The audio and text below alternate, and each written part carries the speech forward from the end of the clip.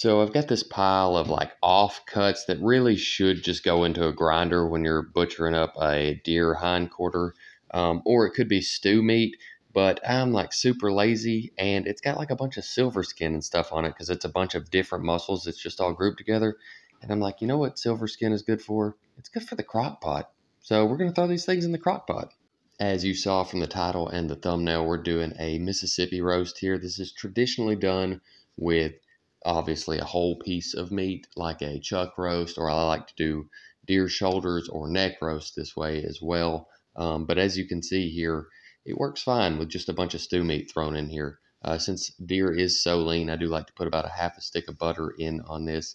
And then I've got a jar of banana peppers. Really put about half a jar in there on that. These were the rings. I prefer the whole peppers, but I was just, you know, using what I had open already. And then a packet of ranch dressing seasoning, just the dry stuff. And then 1 pack of brown gravy mix. I love a Mississippi roast. If there's like a work versus outcome ratio, this is just off the charts. You put all this stuff in the crock pot, let it go on low for 8 hours, and then come back. Everything is fork tender and just absolutely beautiful. This is just a little bit thinner on the gravy side than I wanted. If you were going to put it on mashed potatoes or rice or anything like that.